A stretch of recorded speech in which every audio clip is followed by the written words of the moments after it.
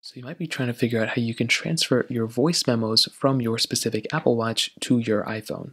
Now doing this is fairly basic for the most part, but we do have to start off with our iPhone to actually basically transfer them in a way. So there's not really a way to send them to our iPhone in particular, but we can sync them between both phones or both devices.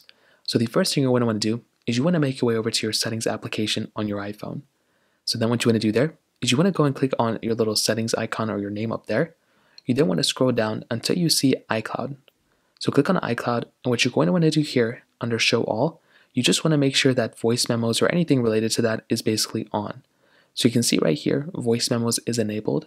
As long as voice memos is toggled on, you're pretty much good to go. So make sure that is toggled on, and once you do that, you may not have to restart your phone or anything, but if you go ahead and go into the Apple Watch application, if you turn on your Apple Watch, go ahead and close out of voice memos and turn it back on.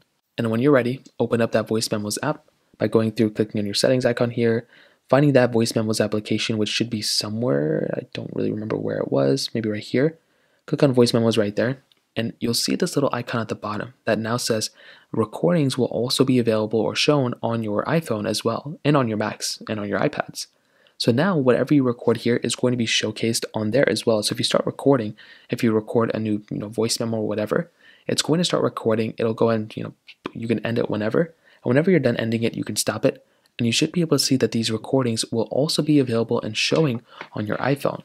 So now if I go and make my way over to my iPhone, if everything hopefully worked, hopefully everything did work, you can see that the recording I made earlier is available, and that other recording I just made is now downloading, and it's going to be available shortly soon. So in terms of that, that's pretty much how you do it. If you have any other thoughts or questions, let me know in the comment section below.